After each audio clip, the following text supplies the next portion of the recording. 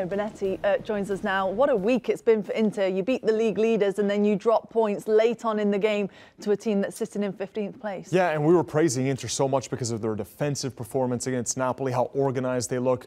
Today was very different. It was a sloppy game overall. I thought it was a mess. Even the referee had a bit of a mess himself. But Romelu Lukaku is the player I wanted to talk about, right? Because he comes off the bench, and I thought I saw some positive signs in that game against Napoli, the way that he was moving. But then today, he has either these amazing highs or these devastating lows, and there's no middle ground. It's either he's world class or he's awful. Like, you can't just get a 6 out of 10, right? There's no gray area with him. It's either one side or the other.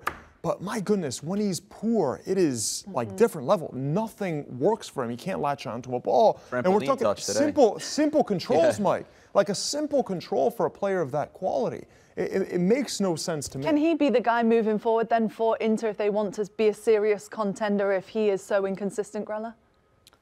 I mean, when he was at Inter under Conte, they won a Scudetto. He was the best player in Serie A by far. He was impossible to mark. He can score goals from everywhere. And this season, obviously the injury, but you see him also at the World Cup.